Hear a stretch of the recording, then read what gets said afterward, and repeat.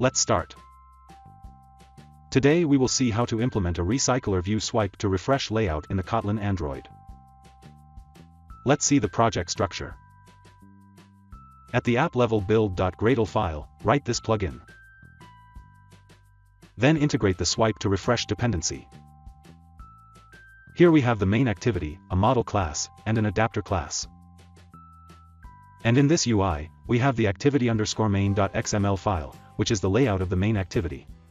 And the row_item.xml file, which is the layout of the single row of the recycler view.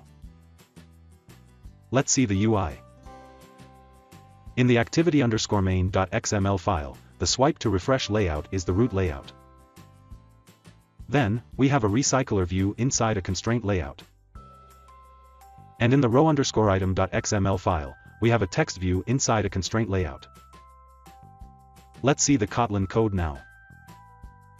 This is a model class with a string variable as the data member. This string will be shown in each row of the recycler view. These are the imports. This is the adapter class.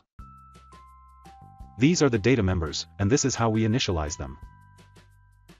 In the onCreateViewHolder function, this is how we inflate the row_item.xml file.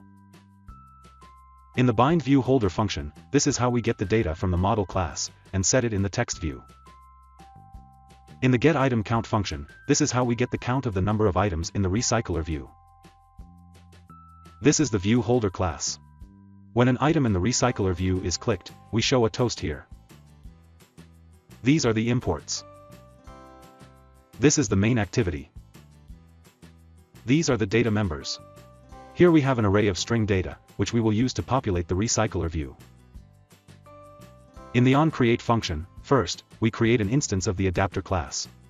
Meanwhile, we call the getData function, which gives us the data that we will show in the recycler view. Then we set up the other attributes like animator, item decoration, etc. Finally we call the swipe to refresh function. This is the swipe to refresh function. Here we call the reset recycler view function. This is reset recycler view function. Here we shuffle the recycler view data, and reset it. This is the getData function where we convert the data from array format to array list format. Let's run the app.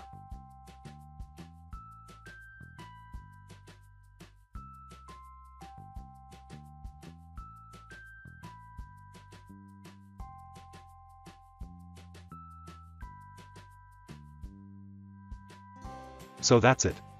That's how you can implement a recycler view horizontal layout in Kotlin Android. Thank you.